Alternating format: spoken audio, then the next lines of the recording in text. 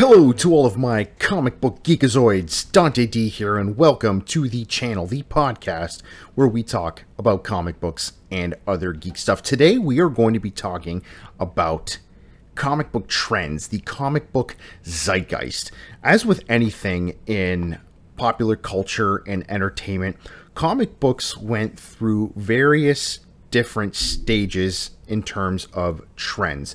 There was always some sort of trend happening in comic books that every single publisher was trying to capitalize on since the advent of comic books in the 1930s, essentially. And it's going on even today. There are huge trends going on in comic books even today, and we are definitely going to get through that. So we're going to start in the 1930s. We're going to go all the way up to present day, talking about the major trends in comic books. So obviously the first major trend in comic books is costumed superheroes. Comic books were around before the 1930s, but they weren't really super relevant in popular culture until Superman leapt out of the pages of Action Comics #1 in June 1938. With that first appearance of Superman, the birth of a medium, the birth of a genre, the birth of modern day pop culture essentially happened.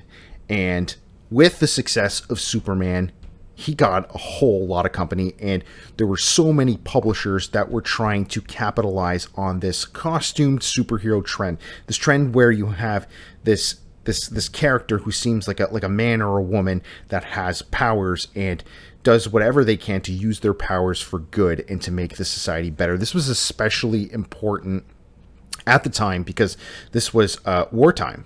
World War II happened between 1938 and 1945, and people were looking to fictional characters in some cases to help them get through, whether it be psychologically, but they were, some people were hoping for, a costume man with an S on his chest to come down and knock out Adolf Hitler and just end the war.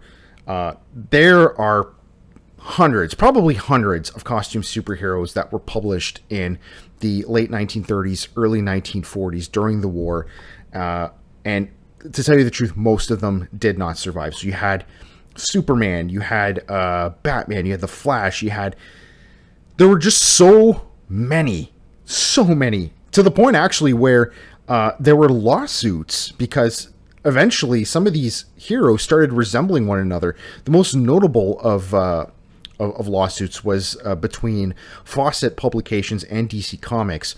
Fawcett Publications, for those of you that know a little bit about comic book history, was the company that published Captain Marvel, the original Captain Marvel, Shazam, right? And basically DC was arguing that the character was a little bit too similar to Superman, and they wanted either to acquire the rights to this character or for the company to cease publication. These were lengthy proceedings that lasted years and years and years. And eventually, as you all know, Captain Marvel, the original Captain Marvel, was renamed Shazam and is now a DC property. So DC eventually got the rights to the original Captain Marvel. But yeah, there were just so many superheroes. But after the war ended, that trend died, essentially, but so did most of the superheroes that were born in that era. And I think the only 3 superheroes that survived the end of World War II were Batman, Superman, and Wonder Woman. All the rest were canceled. And of course, that trend ended up dying, and the next new trend took over. And what was that trend? Well, that was the trend of teenage drama comics, romance comics, and most notably horror comics. So it was in this time that you're starting to see characters like Archie coming to prominence, but then you're also getting horror comic books that eventually exploded in popularity to the point where they started getting the attention of the mainstream, and not in a good way. So The horror comics that were especially popular were Tales from the Crypt, The Vault of Horror, The Haunt of Fear. There were just so many of them. Crime comics also were a part of this trend, and publishers just, it became a game of one up. Who can outdo the other? So it was EC Comics that is most notable for starting Mad Magazine. EC Comics was the company that started this trend, what they even called this new trend in comic books, for horror books. And then before you know it, all these other publishers are trying to get in to capitalize on that.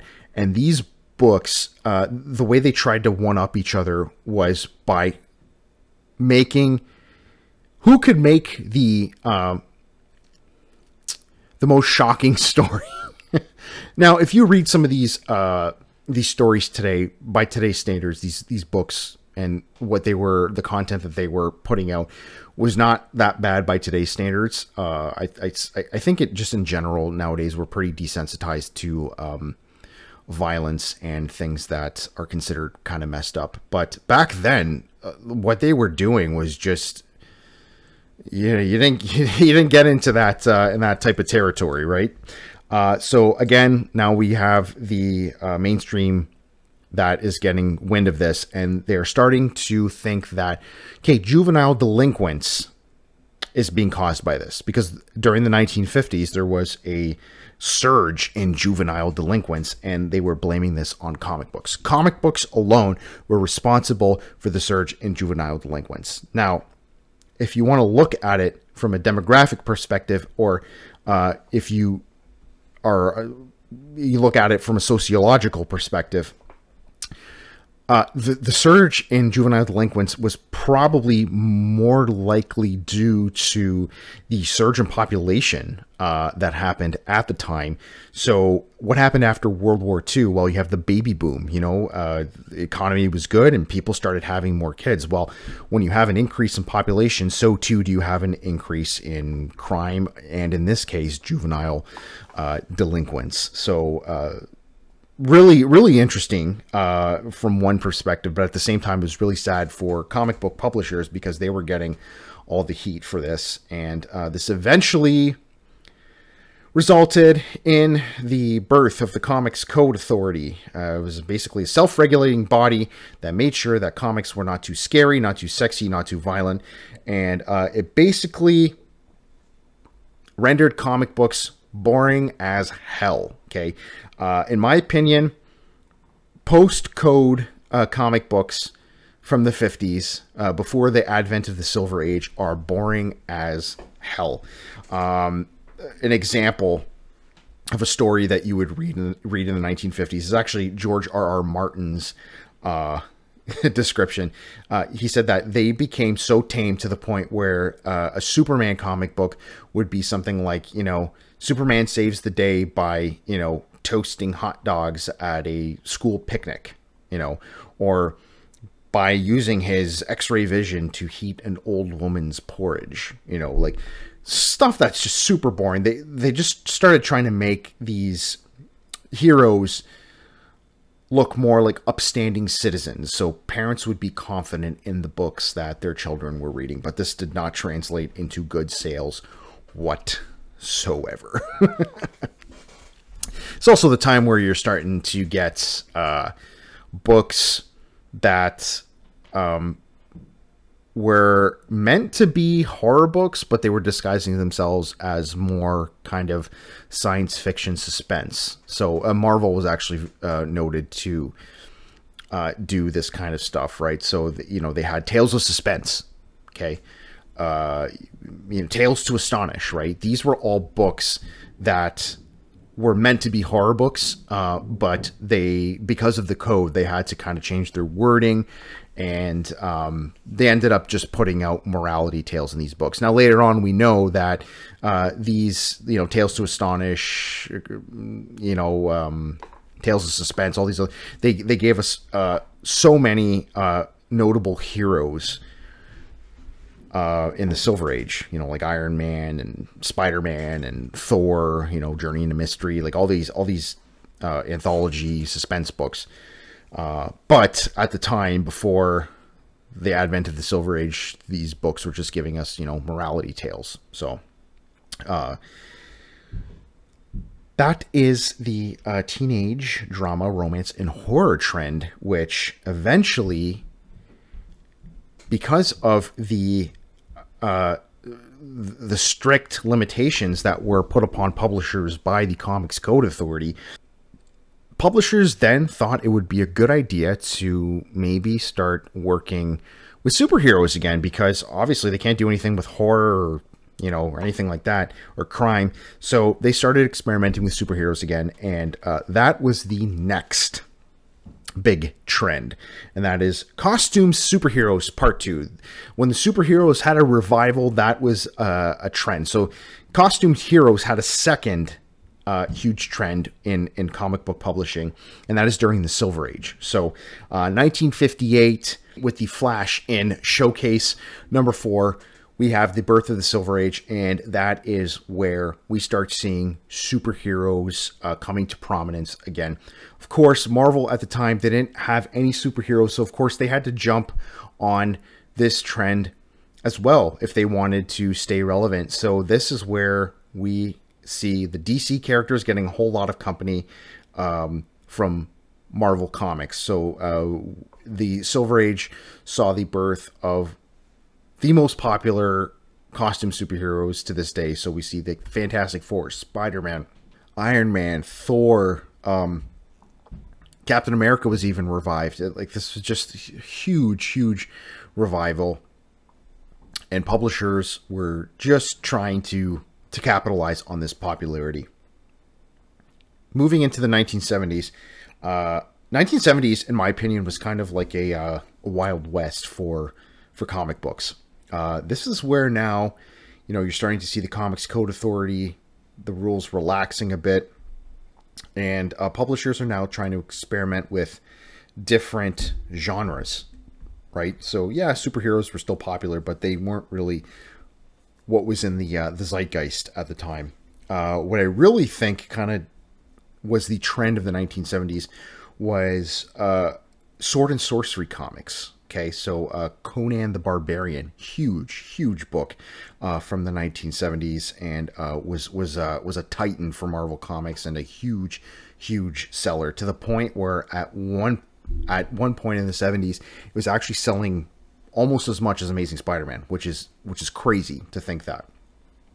But also, the 1970s was a time where we saw this trend in comics dealing with social issues, and comics trying to be socially relevant. Now, in my opinion, this isn't a trend that really kind of took off, but it was something that you were seeing in the early 1970s, most notably with the famous Amazing Spider-Man drug issues. Okay, Stan Lee was approached by, I think it was like the U.S. Health Department or something, to do a story on the dangers of comic books. So, long story short, this was done in the Amazing Spider-Man, and then a few months later, DC did their own anti-drug story in Green Lantern, Green Arrow. So you're getting a lot of this social relevance stuff, but then you're also getting another big trend. So this would be the third big trend of the era, which would be minority superheroes. So up until this point, up until the 1970s, early 60s, you're seeing mostly white superheroes. You're getting white male for the most part. Some females, obviously. But Marvel, they were the ones that spearheaded this movement in minority superheroes. They were the first ones, I think, really to do it. And we start seeing heroes that are African-American, heroes that are Asian. You're starting to see more women coming in as superheroes. You're even starting to see black women like Storm, right? You're getting heroes that are not necessarily all American. This is especially true of the X-Men. You know, you have Colossus in Giant Size X-Men. He's Russian. which was, I think, a huge step for Marvel, because at the time, we're in the middle of the U.S. was in the middle of a Cold War, and to have a Russian as a hero was big. It was big of Marvel, I think. You have Nightcrawler, who's from Germany. You have Wolverine, who's Canadian. Just a lot of different, diverse superheroes. But I really think it was done in a way that wasn't really in your face. It was the diverse backgrounds of these superheroes was besides the point, but they did it kind of subtly, and it caught on. DC was late to this trend. I think that it's probably towards the end of the 1970s where you're starting to see a little bit more minority heroes coming out of DC.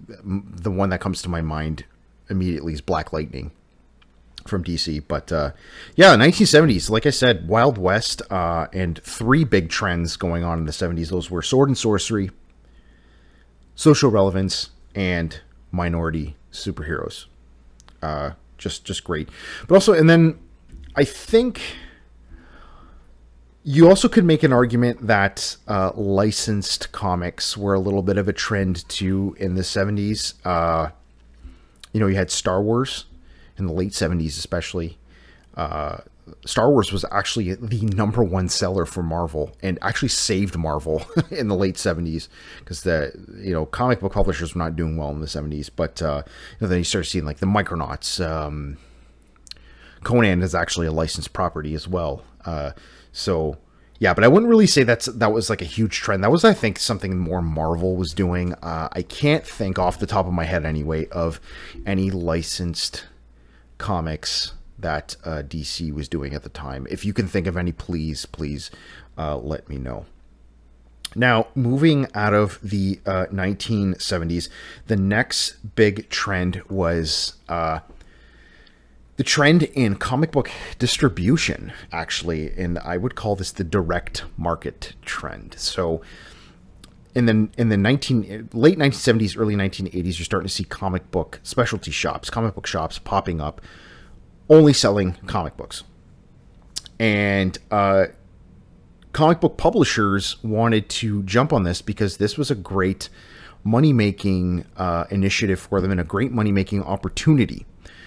Because if you know a little bit about comic book distribution before the advent and the rise of the direct market, you'll know that any books, any comics that were sold on the newsstands, they were sold to the newsstands by comic book wholesalers. Well, for example, say you ordered 50 copies of Amazing Spider-Man number 150, and you sold all but, say, 10 copies. Well, all you had to do, you weren't stuck with those 10 copies. All you had to do was just tear off the covers of those unsold copies of Amazing Spider-Man, so you couldn't sell them. You sent in the covers to the wholesaler, and then Marvel would give you a credit for your next order of Amazing Spider-Man. So comic book publishers were essentially the ones that were losing money from this, because they had to pay for the printing, and then it would be a loss for them, not for the news vendors or the liquor stores, 7-Elevens, whatever. Actually, it was really funny because I heard that there were some stores, some shops, like dime stores and 7-Elevens, liquor stores, whatever. They would tear off the covers, send in the covers to get their credit, but then they would illegally sell the coverless comics for like a nickel or something like that, something really cheap. They'd be like, I'm not going to throw these out. If I can make a couple cents off of them, why not? So they would like throw them all in a box and be like, hey, you want these coverless comics? You can get them for like a nickel each, right? So I thought that was kind of funny, right? But with the rise of the direct market, now comic book stores and the vendors were the ones that would take the loss if a particular book would not sell.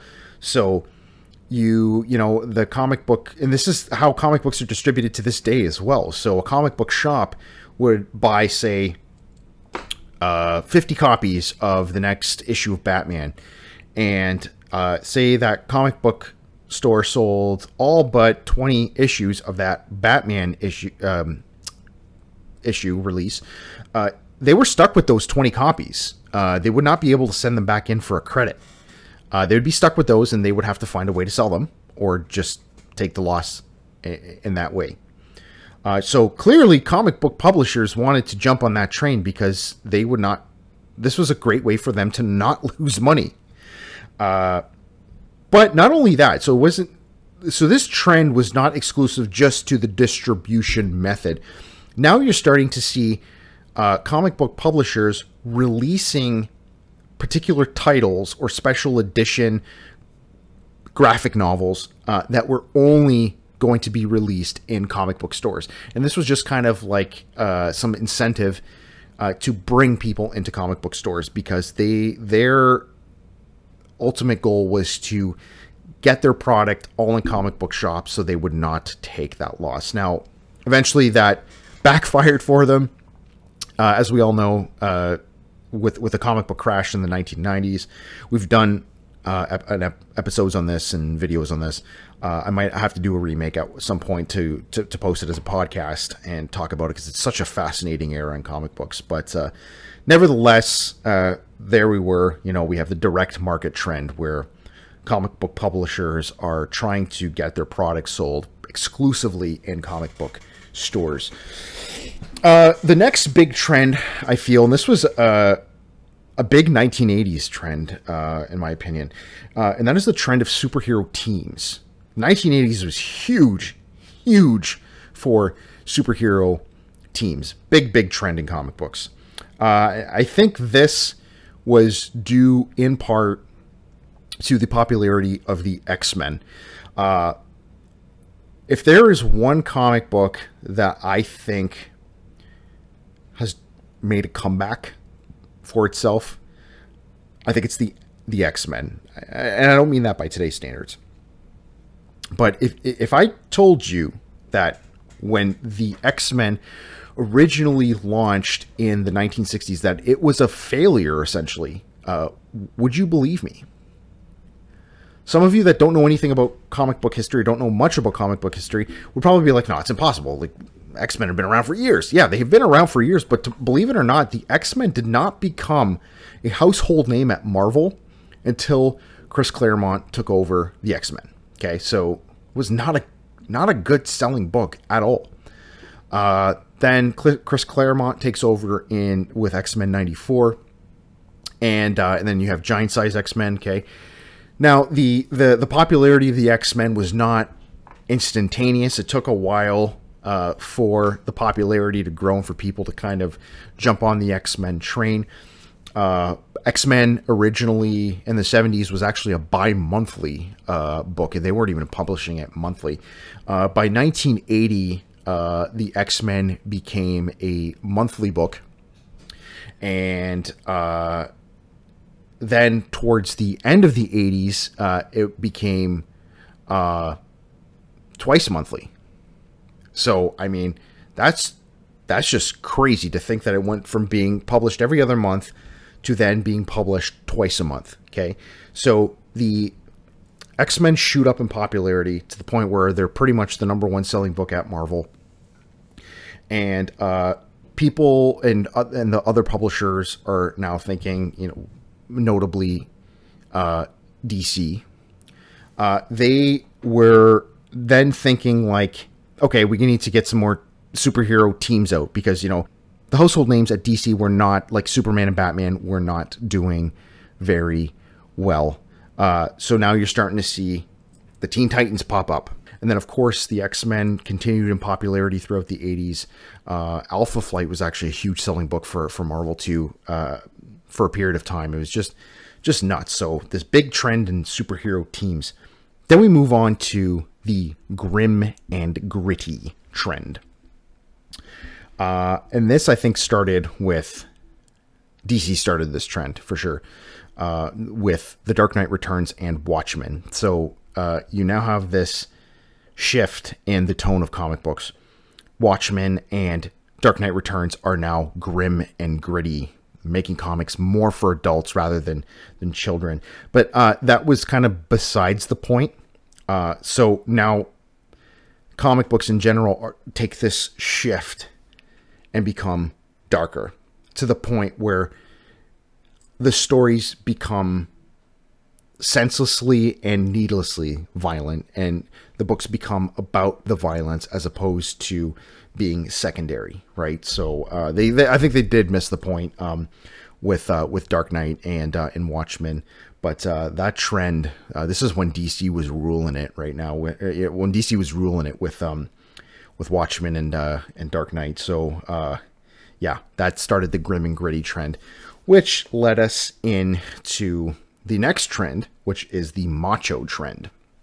So in the late 1980s and the early 1990s was huge for action movies, you know, like Schwarzenegger and Stallone and all these big muscled characters. So of course that translates into comic books, and now all the comic book characters are becoming macho and big and beefy and with these giant guns, right? You know, like you have like Cable.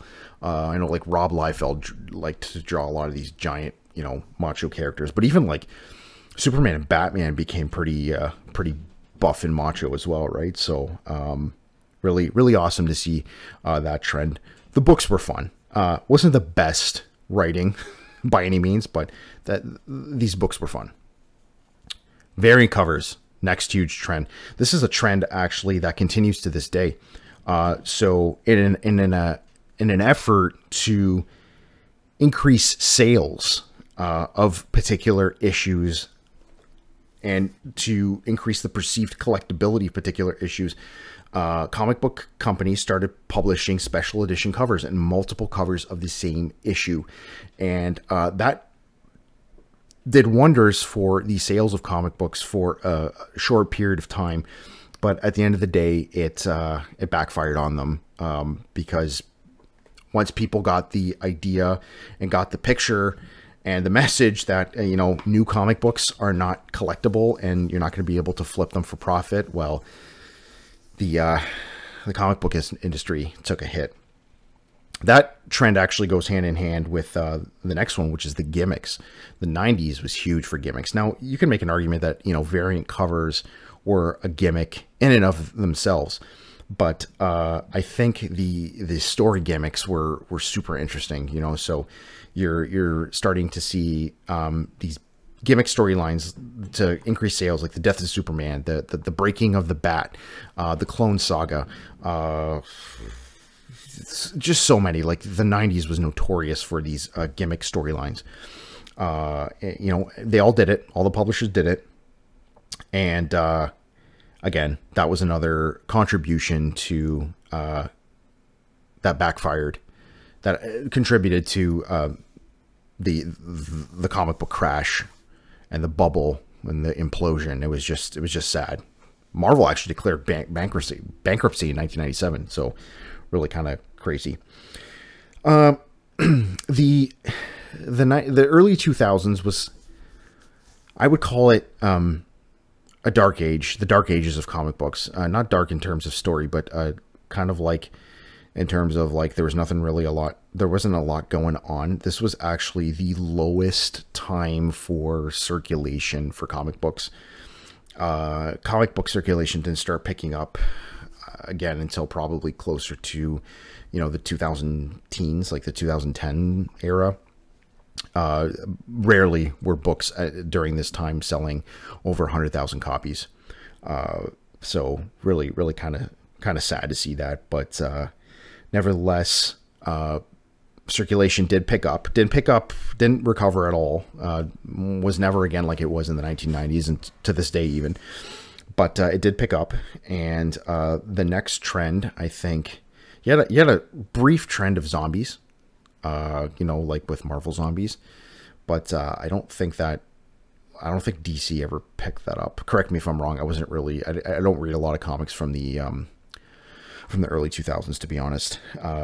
But the next big trend, I think, was relaunches. DC, I think, kind of spearheaded this one with the New 52.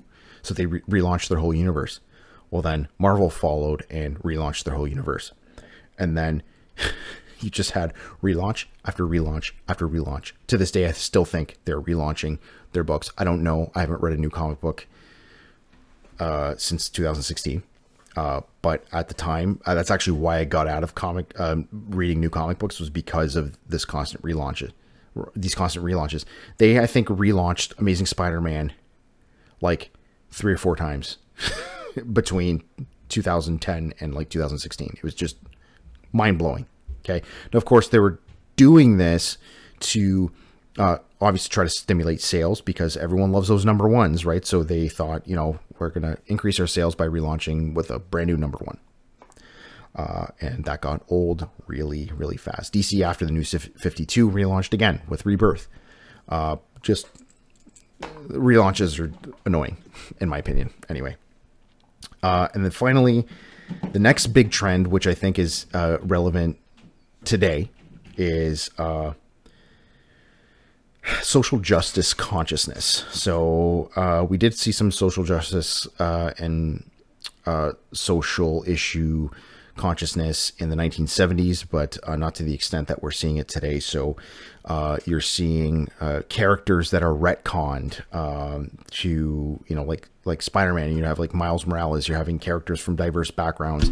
You're getting more Latino characters, black characters, Asian characters. You had an Asian Hulk for a while. Especially, you have a lot of these characters that are retconned to be female. You had a female Thor for a while. You're having people from religious minorities, so you're seeing some Muslim characters like Kamala Khan, as well as characters from sexual minorities. Most recently, you're seeing some more gay characters, and most recently you have Superman, the John Kent Superman, who came out as bisexual. Okay, and that was very controversial. We actually did an episode on that. You can check it out on the channel or on our podcast if you'd like. This is a big trend right now. Not necessarily the most popular among fans, but nevertheless, publishers continue to do it. I'm not going to get into that too much, just because we have talked about it a lot on this channel, and I'm not going to give you any of my opinions on that or anything right now. But this is definitely something we can continue to talk about in another episode, or not, because like I said, we've talked about it quite a bit, and I think people are actually tired of hearing about it. So would really like to hear from you all, though. Those are all of my perceived trends over the years. If there are any I missed, please let me know. Would love to hear from you all. Always love interacting with you in the comments and interacting with you on social media if you're listening to this as a podcast. But nevertheless, those are comic book trends, comic book zeitgeist that I think are most relevant. What are your most relevant? What are some of the trends that you've caught on to in comic books over the years? Once again, love to hear from you all. If you're watching this on YouTube, again, in the comments, you can reach out to me, or you also can reach out to me on social media. If you're listening to this as a podcast, I'm on Twitter, Instagram, Tumblr. You can find me at GeekeryD. Thank you all so much for joining me. Till next time, this is Dante D signing off. I will see you all in the next episode.